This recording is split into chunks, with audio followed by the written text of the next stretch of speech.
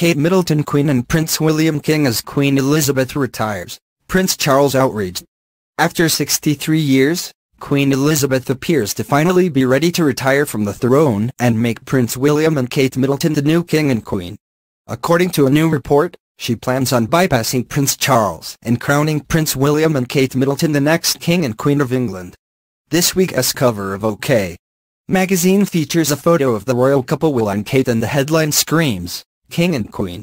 The tabloid-esque cover goes on to tease that Prince Charles is furious and all of the inside details on the upcoming $1 billion coronation.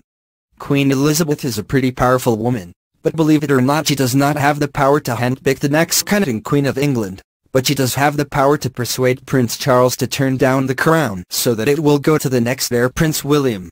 According to this week's edition of OK! Magazine, that is exactly what the Queen did. Although Prince Charles obviously had to agree to the shocking change of course in the royal family, that does not mean he is happy about it. An inside source dished to OK! Magazine, it has been a tough pill to swallow for Charles. He has spent his whole life waiting to succeed his mother. He initially flew into a rage, ranting that the throne is his. But then he began to see her way of thinking. Of course, Prince Charles's wife Camilla Parker Bowles is way more upset about him passing the throne and letting Prince William take over seriously. She has been sitting on her laurels for years, counting down the days until she became the Queen of England. That's the reason she married Prince Charles in the first place.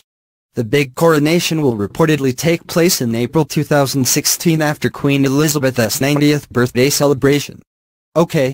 Magazine teases that the royals will be pulling out all the stops for the big day, and the ceremony could wind up costing nearly $1 billion.